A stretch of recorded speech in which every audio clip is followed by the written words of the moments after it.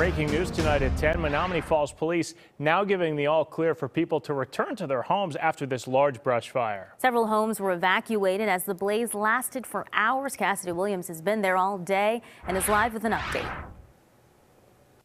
Well, we can no longer see any flames in the distance. Officials say the fire is now under control, but where we are, you can see some of the conditions that led to this. It is very dry out here. It is easy to snap the tall grass.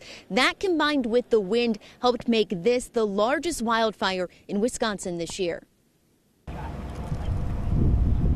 Friday afternoon was interrupted by flames for miles along Marcy Road. What we quickly found out is we had several smaller fires that stretched basically from Pilgrim Road west to west of Lannon Road. At one point, inching closer to the home of Kathy Powers. I thought it was fog, and it wasn't. I came out and it was smoke.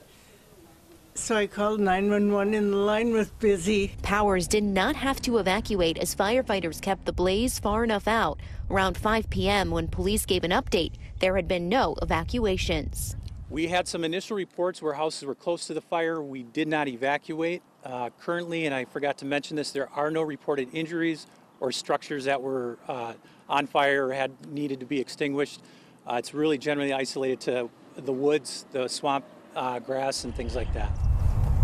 The fire left behind more than 250 acres of charred grass. We are burned as far as you can see.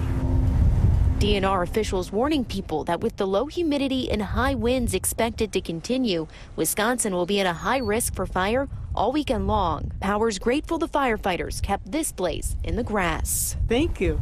Oh my. No, they're great.